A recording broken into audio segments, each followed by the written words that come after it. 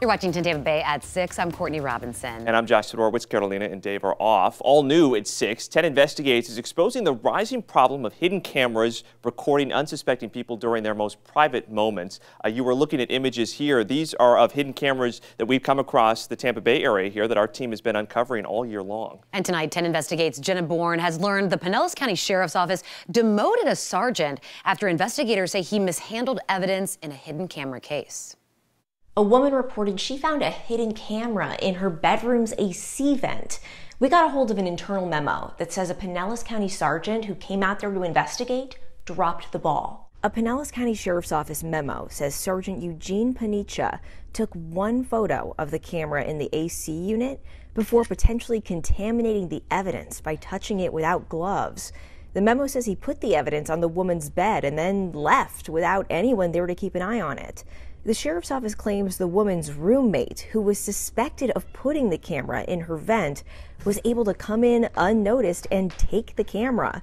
The report also says Sergeant Paniccia's body camera was in sleep mode through most of his shift. The Sheriff's Office demoted him from sergeant to deputy. Our interview requests with the sheriff and with now Deputy Paniccia were declined. There were 18 videos of me, and then like screenshots and snapshots. Emily Ashman knows what it's like to have her privacy invaded. Do you feel comfortable telling me what was in the videos? Yeah, so I mean, I was completely nude. Ashman was recorded by her teacher Mark Ackett at Bloomingdale Senior High, a Hillsborough County public school in Valrico. We got these images from the state attorney's office showing Ackett's cameras hidden in cardboard boxes with holes cut out. 125 students and one staff member were recorded. Mark Ackett was sentenced to 15 years in prison. What's your message to people who think this couldn't happen to them?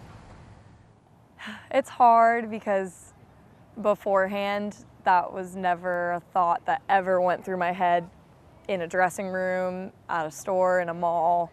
Never once did I think of something like that. I just feel like people don't really think like that unless it has happened to them, because now it's something I think about everywhere I go. It can happen, and it'll happen in a circumstance where you least expect it. In 2017, vacationers found hidden cameras disguised as smoke detectors in a Longboat Key condo they rented on Airbnb. We've also seen a bunch of hidden cameras in bathrooms, in a Clearwater gym, a Pinellas Park office building. On Valentine's Day in 2021, a customer at a Lakeland Circle K found an iPhone in an envelope hidden under the sink while she was in the restroom. So how do you spot a hidden camera? We put 6 in this kitchen and put cyber intelligence specialist Matt Aubin to work. So Matt, we've got 6 cameras hidden in this kitchen.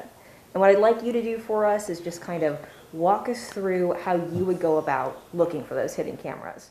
Okay. So I'm just going to step out of the way and let you do your thing. All right, so I've never been in this kitchen before, and I don't have any of my equipment with me. So I've got $45,000 worth of detection equipment in the car, but for the purpose of this, we're really just trying to see what do you do if you don't have that equipment and you're really just going on the training or instincts alone.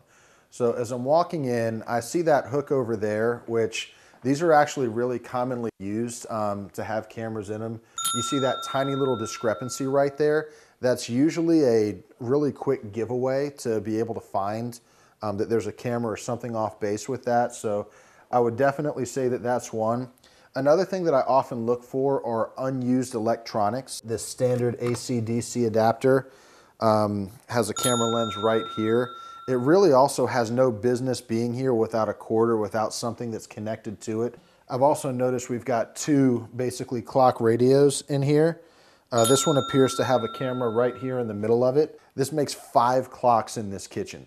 You already have 3 of them built in. Unless you're just super obsessed with time for some reason, you don't need that many. So it causes suspicion to go looking for those. This clock, I don't necessarily see a lens. Again, I'm not using any equipment or anything else, but the adapter that it's plugged into does have a camera in it. Right in the middle, if you just look and see above that.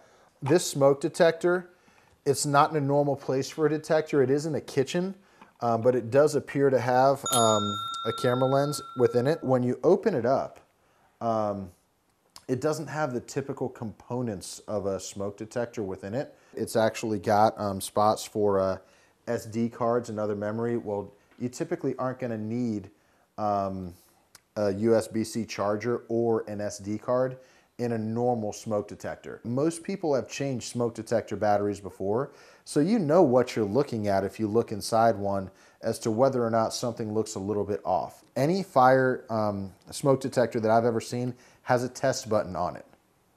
This one doesn't, and it's not a name brand. I found 5 out of 6 so far, and honestly, I'm struggling to find the last one without being able to use any of my equipment as a crutch. You were very warm because you spotted this clock, but you said that you didn't find a lens on it, but this actually is. It does have one on it? Ah, there is one right there. Aubin recommends unplugging and removing anything you're not sure about. Our hidden camera episode was our most viewed episode this year of our investigative YouTube series, What's Brewing. Take out your phone or tablet because this code is going to make it really easy for you to find. Open your camera app and point it at this QR code. No need to take a picture. A link will pop right up to take you directly to our YouTube channel, The Deeper Dive, which is home to What's Brewing.